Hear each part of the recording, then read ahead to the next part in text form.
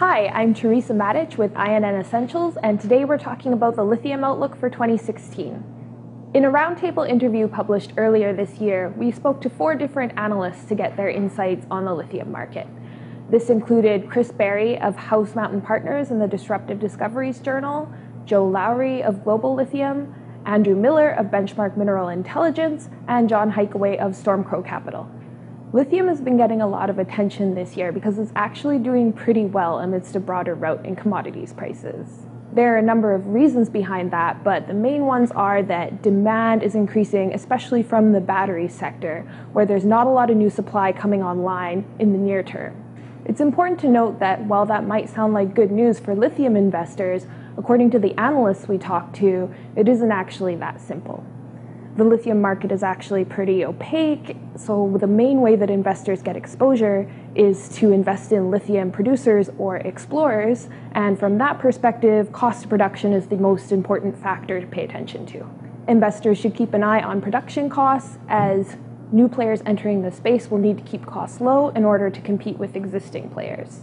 Looking ahead to 2016, all eyes will be looking on any new supply set to come online. For example, Orocobre was working on ramping up production at its facilities in Argentina last year. It saw some delays, but it has been making progress, and analysts say that if it's successful, new supply on the market could help relieve some pressure in 2016. Galaxy Resources in Australia is another company worth paying attention to from that perspective. Tesla will also continue to get a lot of attention next year. The company's new lithium-ion battery gigafactory in Nevada is expected to, not surprisingly, need a whole lot of lithium. However, it's worth noting that Tesla is far from the biggest end user in the lithium space, and lithium investors should be paying attention to other factors.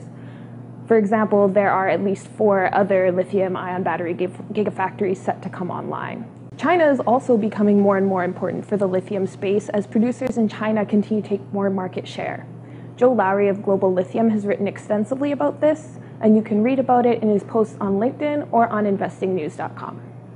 Also, investors will be keeping an eye on Argentina, as the company's elections last year brought a fairly significant political shift, and that could mean big changes for the lithium industry and for the mining industry in Argentina in general. Companies to watch in 2015 include some of the world's larger lithium producers, such as Chile's SQM, China's Ganfeng Lithium, or Albemarle, which closed its acquisition of Rockwood Lithium in early 2015.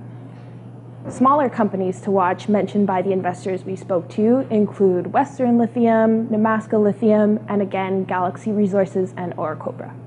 That's just a brief introduction to the lithium outlook for 2016. To get more information, check out the link to the full report below, and don't forget to subscribe to INN Essentials for more updates.